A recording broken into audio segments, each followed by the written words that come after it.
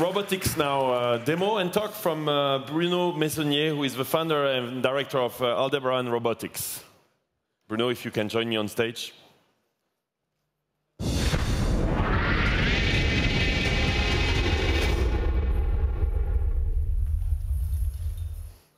Welcome. Bonjour, welcome. Thank you.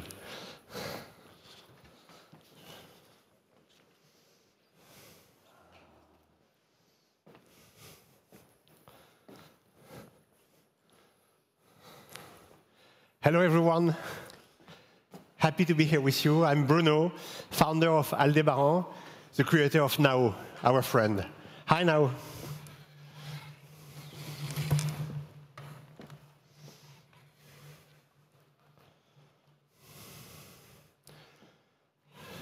Hi, Bruno. And hello, everybody. It's my first time at LeWeb'. I am proud to be here today. What do you dream to be in 10 years? I really look forward to being your robot buddy, the new family member. Every day I'm being taught new things, like playing golf, telling stories to children, write my name, or even drive a car. Thanks to Aldebaran's engineers and also to my friends from the community of developers, I'm constantly evolve. I am the future of interaction.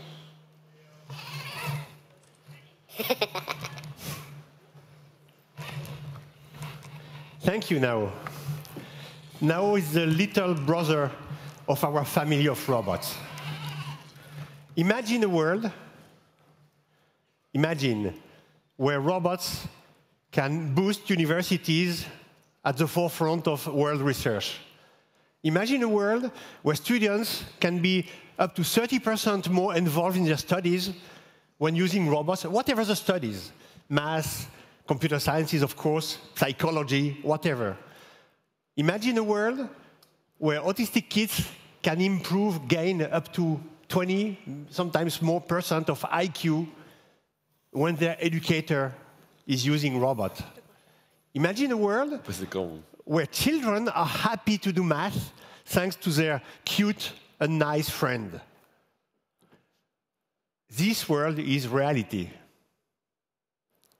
Aldebaran already sold something like 4,500 robots all over the world to universities, to research centers, to large companies, associations, small companies, developers, many developers, who all want to explore this new coming world. It's already existing. This world is already reality. But I'm not speaking about any kind of robot. I'm speaking about Aldebaran Robotics robot, our kind of robot, well-intentioned robots, benevolent robots. Sorry, the French word of bienveillant is fitting well, but benevolent robots. That means robots that are here to enhance you, that are here to make you laugh, to make you happy. Robots that are here to help you. Robots that are here to make you comfortable with them enough to have them at your home. So robots that you want to have at your home, you are happy with them at your home. And then they may bring you many other things because they are connected, they are digital robots. Robots that are able to read your emotions and behave properly. This is what we are doing. So you will accept to have this robot, and these robots are fantastic, they are powerful, because they are addressing left brain subjects, topics, like emotion, like acceptance. And when you are accepting the robot at home, it's changing all what you can do with the robots. Why are we doing that? We all know that technology is going very fast, evolving, changing, moving. We know that there are a lot of people that are excluded from this new world. And if we want to have everyone integrated, everyone part of this revolution, then we need to have smart interfaces. Of course, there are many, many companies working at interfaces. Touchscreen, vocal interfaces, glasses, watches. We all know all these kind of things, and they're great. They are doing well and they are helping. But it's not enough. If I want devices to act in the real world, not only virtual world, digital, to act in the real world, in my home, with my things, in my flat, in different rooms, moving autonomously, if I want to use, in order to interact, all the power of the body language, we all know that major part of the communication, of my communication, your communication, is based on body language much more than verbal. And we are using interfaces that are based on verbal. So if we want to use the power of body language, not only my body language that my robot will be able to understand, but his own body language, in order for me to have gut feeling, gut understanding of what the robot is telling. Wow, then this is creating a very super intuitive interface. And we can say that humanoid robots are the ultimate interface. This is what we have all in mind. Of course, it's difficult to do that. And how to get there? To get there, we need to have robots by themselves. We need to have hardware platforms. So Aldebaran is providing a family of affordable, robust platforms. You need to have operating system dedicated to humanoid robotics, understanding, reading emotions, understanding dialogues, interacting, moving, everything you can imagine. So we have one called Naoki that we are providing to. On top of that, you need to have an SDK and tools to make all the developers, all the creators, able to explore this new world. So we have these tools. But more than that, we need applications.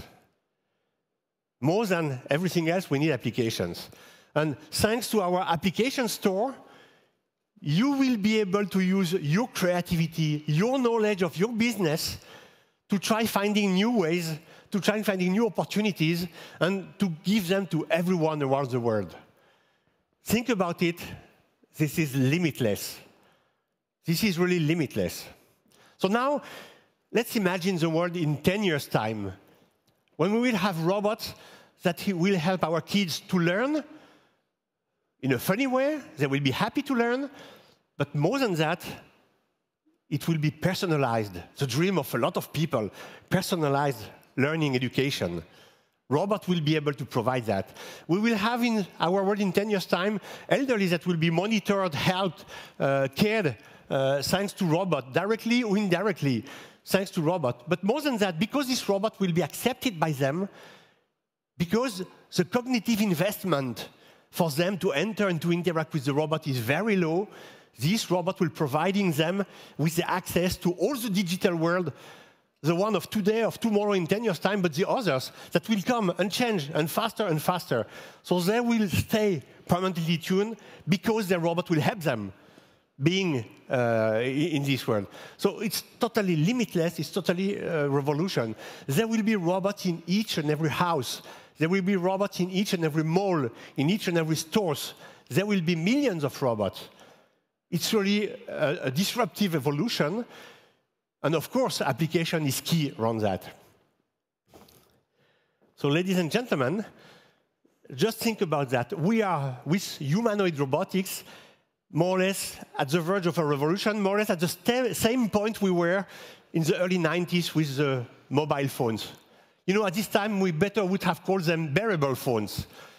But look how these evolutions, how they change. How now with this smartphone, thanks to evolution, but thanks to millions of applications that have been developed, look how this mobile phone changed our world, our daily life. The same is going to happen with robotics. This is a birth of a new business, of a new activity, development of application for humanoid robots. Absolutely key, powerful. And if your boss tomorrow, after tomorrow, is asking you, well, which evolution with disruptive technologies have you seen at the web conference? Just tell him, humanoid robotics. It's coming, it's now, it's ready. The next evolution is, beginning now, is to develop applications. So tell him, we have to jump immediately in this train. Thank you. Thank you very much. I think we should have a robot host. Thank you so much. Thank you. Can I have one? Oh, of course, very soon. Great. You know, I'm afraid I have some flu. I hope it's not avian flu, nor robotic flu. But as for now, it's okay. He looks very happy. Oh, well, thank you very much. We'll see you around. Thank you.